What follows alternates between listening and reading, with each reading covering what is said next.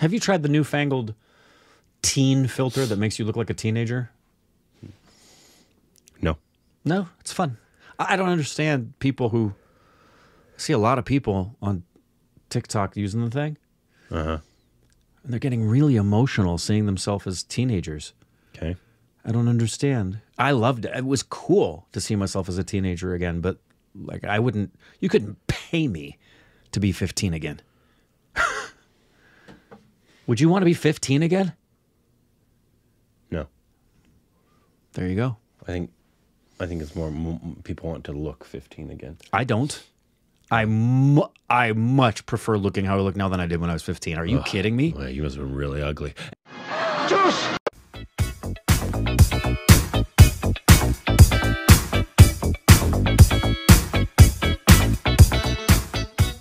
Hey, welcome back to our Stupid Reactions with Corbin. I'm Rick. You can follow us on Instagram, Twitter for more juicy content. Thanks on Patreon. Follow us to the account. Subscribe to the like button. Truly, I didn't. You know how long I've waited to We get it. look You're mature? hideous. And I've liked how I've looked every stage of my life. You are what you are when you are it then and there in the now. Be thankful for the now, everybody. Good grief. So this is a speech by R. Madhavan. Yes. Obviously, we've seen a few of his films. But the title is like Learning English, but that's the title of the channel. It's not, okay. It's not. I think it's just It's Learn English, the channel with... Yeah, this is a speech he gave, and I think they just... It's them, as if we would say OSR with blah, blah, blah. Yeah. Right? But I think like they sub it so people that don't know English maybe Sure. can help learn English. Sure. But it's not... The speech is not about him learning English. Thanks for the clarification. Little Dabadoo, God bless you. Sorry, my allergies are going crazy right now. I guess I shouldn't have played soccer. Yeah, he was running around outside in the grass, snorting coke in between his kicks. It's beginning of spring almost, and lots of pollen going around. Yep. But this says, Learning English from R. Madhavan. He's an Indian actor, writer, film director who predominantly appears in Tamil and Hindi language films. Yes. He has won Filmfare Awards, South, and 3 Tamil Nadu State Film Awards.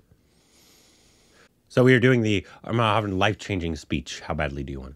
Anyways, not the other one.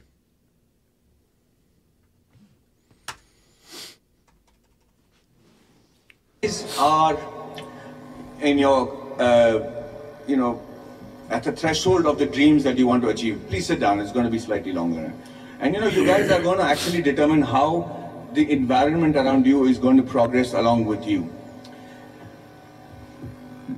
You must know that at no point in your life is something impossible. At no point. You could be in a place, you could be born and brought up in a place like Bihar, like I have done, and be a beginner star to come and talk to people in Coimbatore as a star.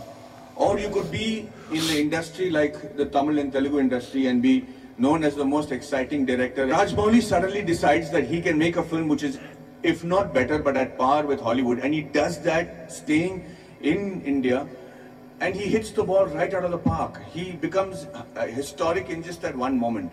There is a huge lesson to be learned on things like that. Everybody keeps saying success is when the right opportunity meets the right preparation, right? So you can't have the right preparation by being the engineer that you want to be, and you keep looking out for that right opportunity. But what makes the right opportunity and the right preparation come together? When does that synergy happen for you to be prepared for it? Because like they say, if you're prepared but you don't get the opportunity, it's useless. If you have the opportunity, you're not prepared, it's not useless. But they have to meet at a point, right? And that meeting happens because you will it to happen, because you want it so badly to happen. I could be walking down any street, I could be anybody, but why did that one director come and meet me and wanted me to act in that television serial? If you look at every next step in my career, I have never prepared for it. I have never imagined that this could happen.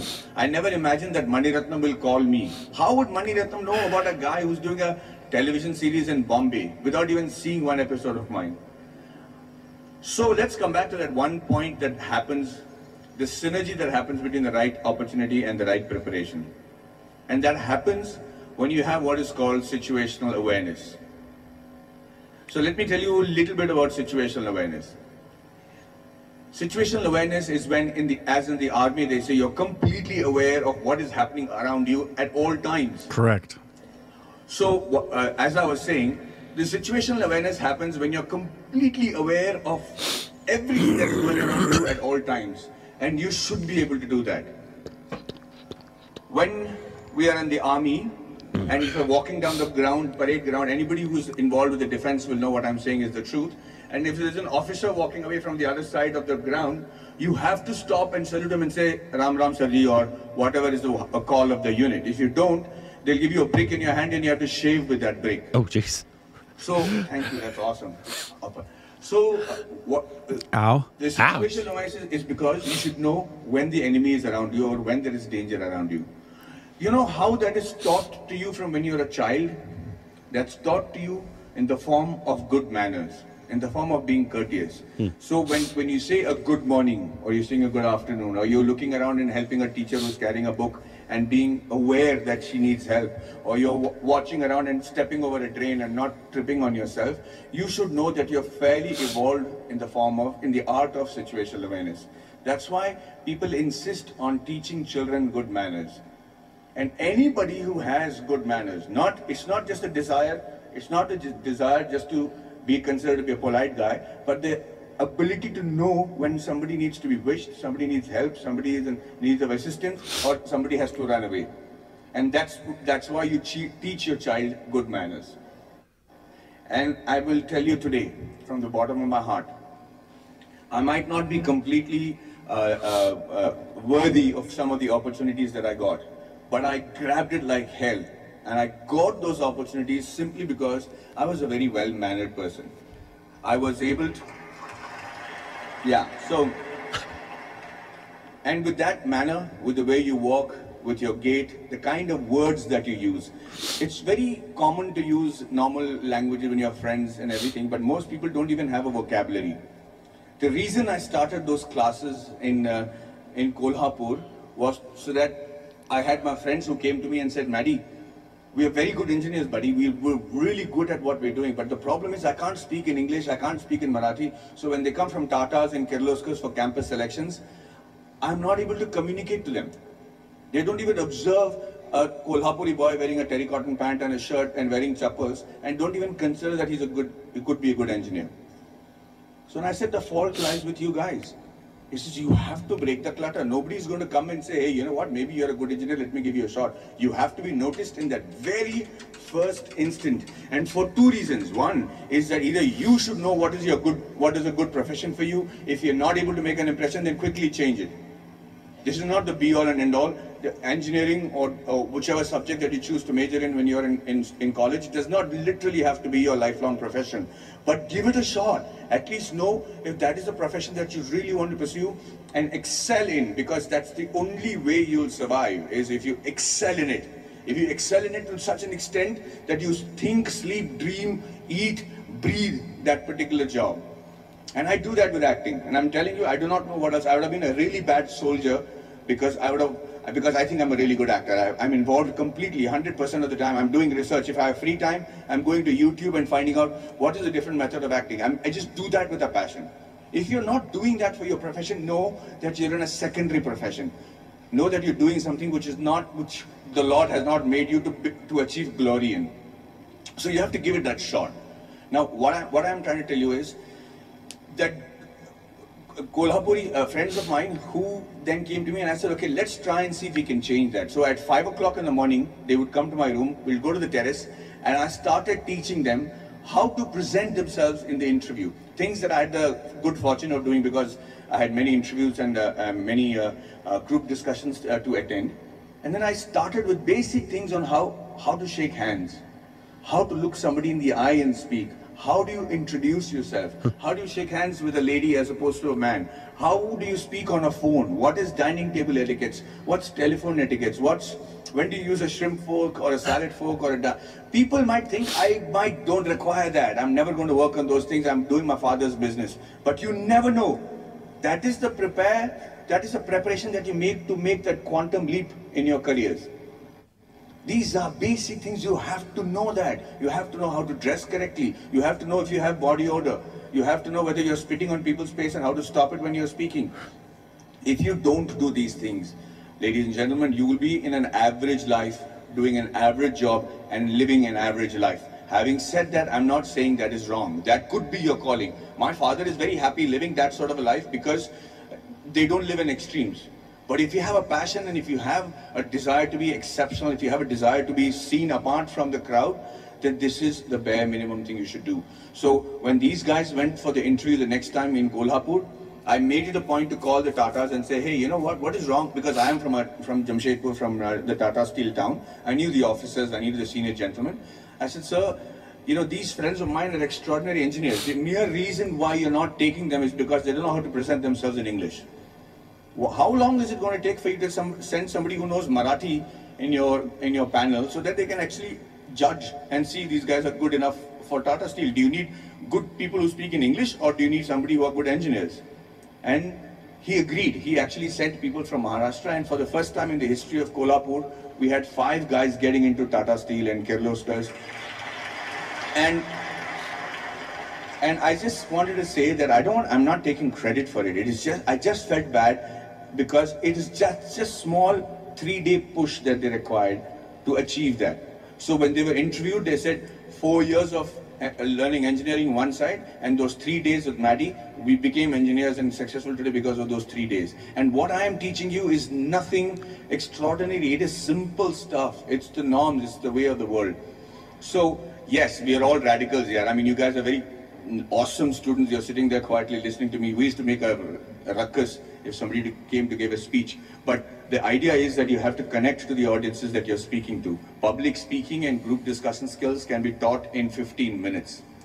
I used to challenge my students that I should say, I will hold each and every one of your attention for 15 minutes because I will say such relevant stuff that you will be forced to pay attention to me.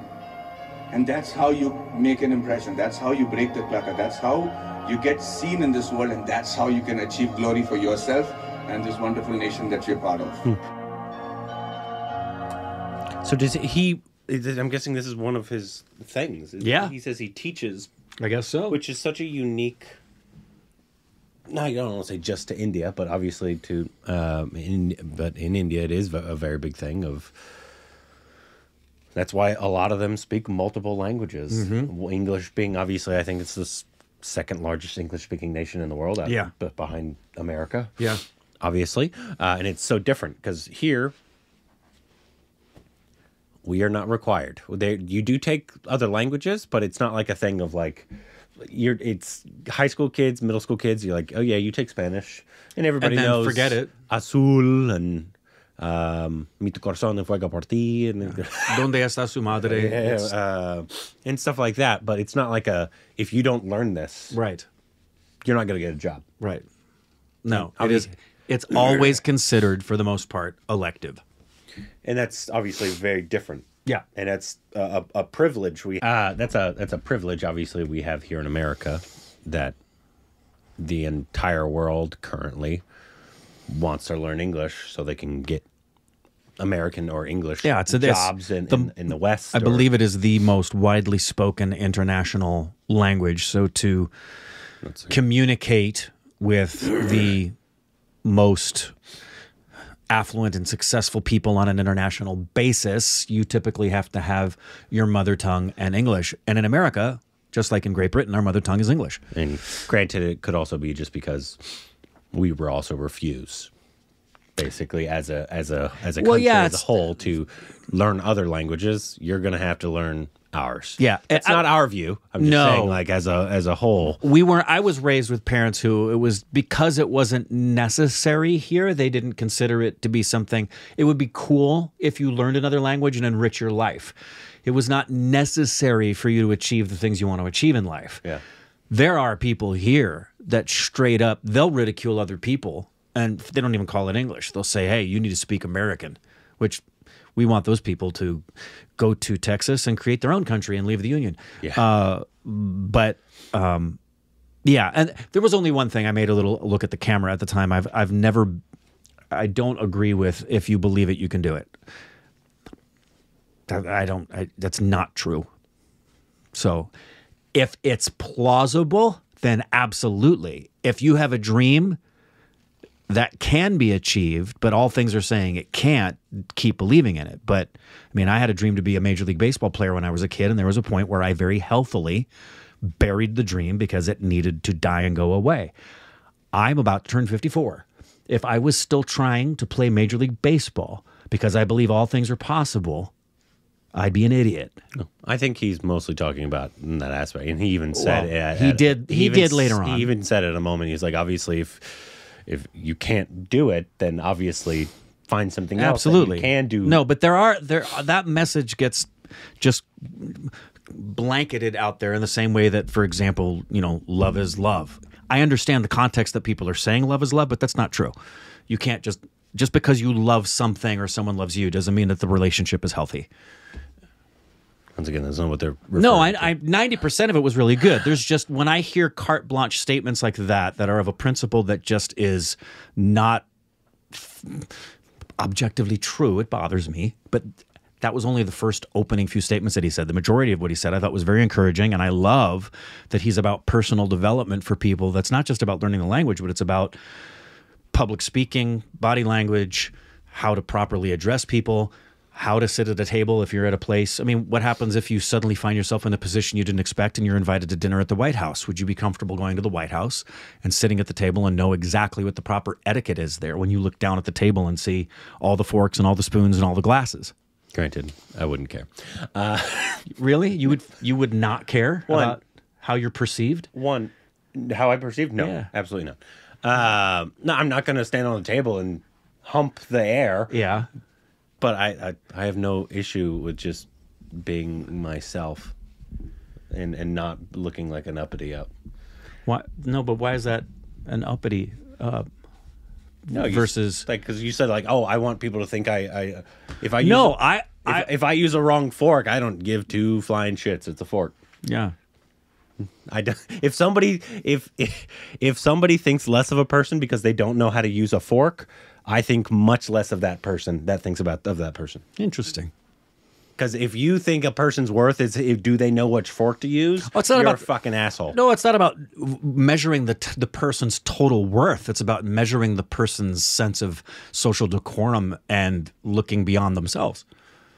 The reason that social decorum is there is because everybody wants to feel like they're elite over everybody else. No. Nobody in real life ever uses all those fucking forks. And I know what all the forks are for. Well, that's true. But I've been a waiter for many, many years. Well, that's true. But there's a big difference between having dinner at home and having dinner at the White House. It's about honoring and respecting the place you're in. It's the reason why there's dress codes. But, don't get me started on dress codes. Really? Fuck dress codes. It's all an elitist. That's not what this video is about. All right. I hate school uniforms. I hate anytime there's a dress code for a place. Well, it depends. To me, it depends on everything. Always goes back to why are you doing it? Because they want to be elitist.